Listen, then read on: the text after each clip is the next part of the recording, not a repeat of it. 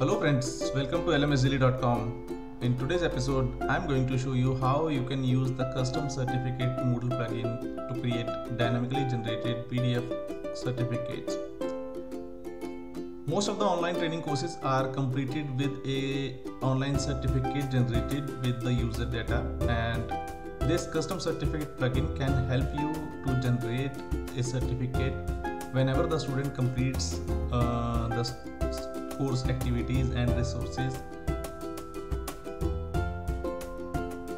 This is one of the most popular Moodle plugins among last few years, and it is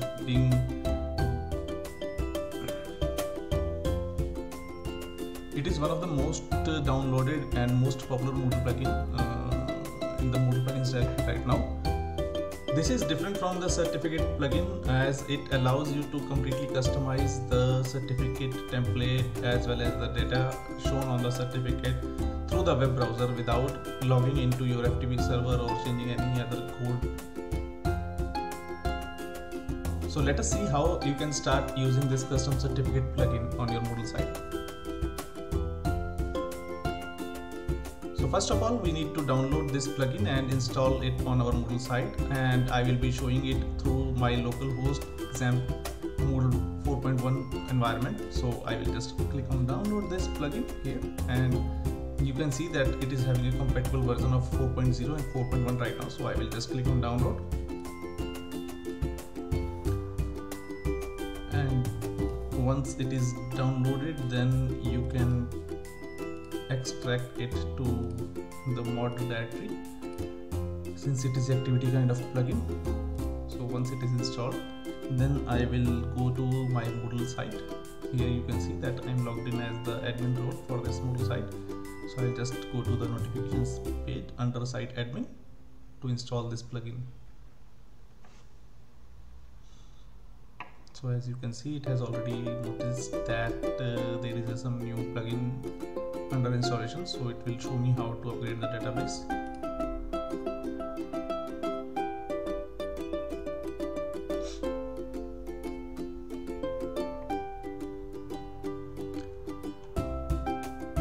The best feature of this custom certificate plugin is that it comes along with some other elements which are sub plugins for this custom certificate plugin.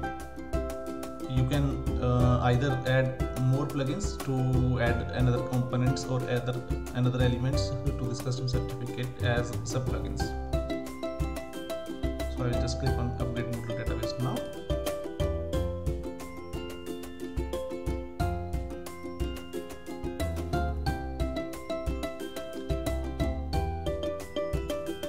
And as you can see that all the plugins are installed, and let us click on continue.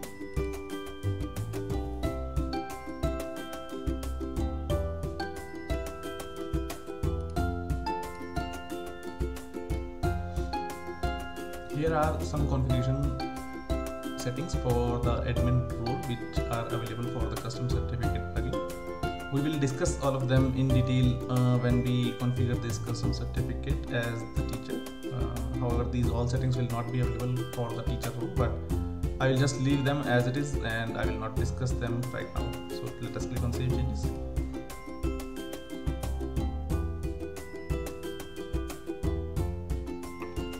So now I will just go to any course where I want to add this custom certificate, and I will show you how to add it in your Moodle course. So let us go to any course. Here I will go to this course, and in order to add any activity you need to enter the editing mode on. So let me click on this edit mode toggle switch on the top right bar here. So now the editing mode is turned on. Let me go to the last section because generally the certificate is made available once the student has completed all the activities in the course. So let me add the certificate here. So I'll click on this add an activity or resource link and choose the custom certificate here. On this page you need to give the certificate a name. Let me give it as course completion certificate. I will not add any description, but if you want, you can add any description here and check this box if you want to display it on the course page. Under the options section, you can see that there are few configuration options. So let us discuss them one by one. For this delivery options field, you have two options: either to send the file inline to the browser or make it as a forced file download, which means that if the first option is selected, then the file will be displayed within the browser window. If you choose the second option, then it will be forcefully downloaded to the student's browser window. So let me keep it as the first option, send the file inline to the browser. The second option is for the email students. What it means is that whenever the certificate is made available in the course, then Moodle will automatically send a copy of the certificate to the student's email address. If you want to enable this option, then you can click on this yes, or otherwise let me keep it as no. Similarly, you can also email the teachers by choosing yes in this next option, and you can add other email address like the site admin or the principal of the college to keep all the certificates with them. The next option is to allow anyone to verify a certificate. This is very handy in case you are a professional institute and you would like to give the future employer a authentic way to verify the certificate's integrity. So the user from outside Moodle can verify the certificate through entering a 6-digit code. If you want to enable that functionality, you can choose yes here. The next option is required minutes in a course. This means that a student has to spend a minimum specified time, which is mentioned here. Let me say that if I will mention 120 minutes, then it will be around 2 hours. So the student has to spend 2 hours in this course before they will be allowed to get this certificate. If they finish the course less than this time, then they will have to wait for 120 minutes to get this certificate.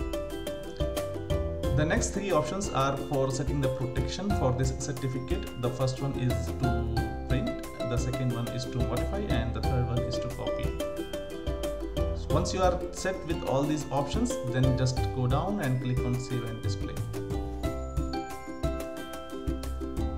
Now we are on the custom certificate page, and as you can see that this has not yet been delivered to any student, so the recipient is shown as 0 and there is nothing to display here. Now what we will do is we will go to this edit certificate page and create our own certificate template. So let me click on this one.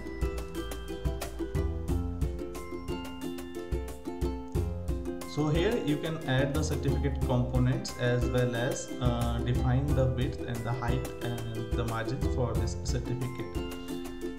So the name is coming from the previous page, the course completion certificate. If you want, you can modify this also. Then you can define the width of the certificate as well as the height as well as the margins on the left and right side on these top 4 fields. After this, you can see that there is a button named add element along with a drop down. Here you will see a lot of items which can be added to create dynamic content on the certificate page. The options include that we can add a background image, we can also add a border, we can also add the course category name. Then you have the option to add the code, the course field, the course name, the date range, digital signature, grade item name, image, QR code, student name, teacher name, text, user field and user picture. So these are too good to create any kind of certificate in the Moodle. So let us first add any background image for this.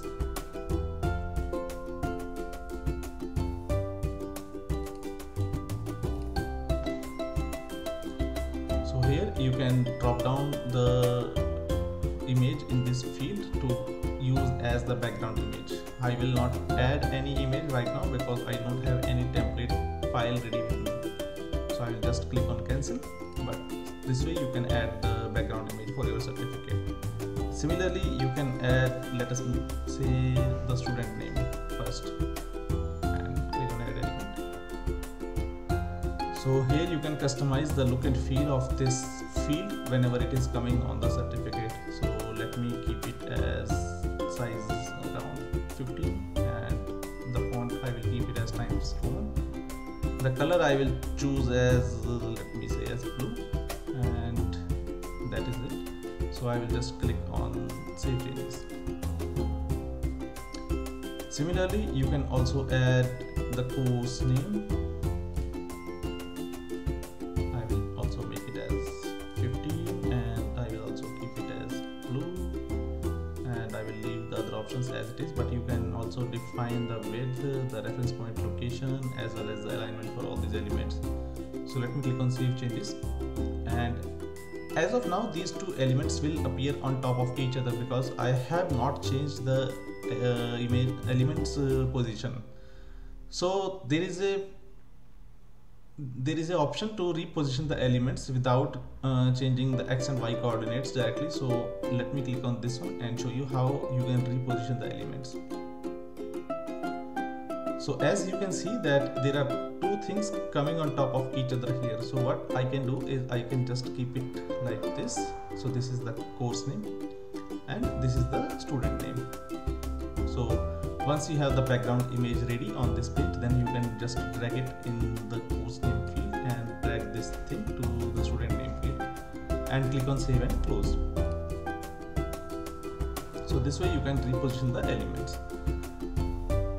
Now you can click on Save Changes as well as Save Changes and Preview to display the certificate file. So let me click on this one, and as you can see that the one certificate is ready and it is shown inline in the browser window since I have chosen that option.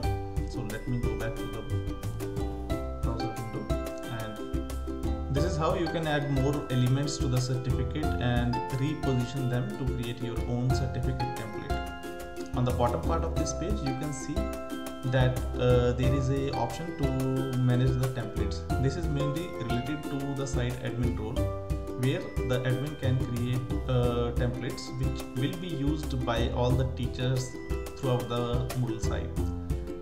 This may help in saving a lot of time for the teachers, as you will already get some background image as well as some other things already set. So you need to just fine-tune that according to your course, and then you can use that to create the certificate. One more thing is there that you can add another page to your certificate by clicking on this Add Page button. So you can display some items on the first page as well as you can display the other items on the second page.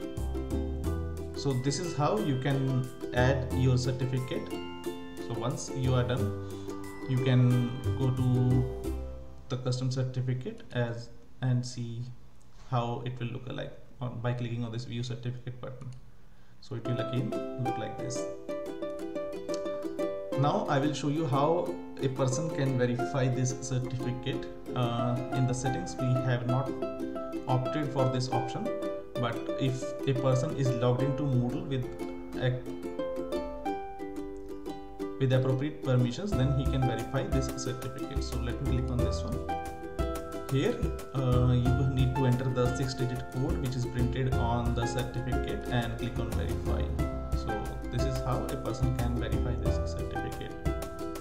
Now for the students who are enrolled in lot of courses, they will be getting the certificates after completing all the courses, and it will be quite challenging for them to go to each and every course and download and manage their own certificate. So for this one they can easily go to the My Profile page and click on My Certificates tab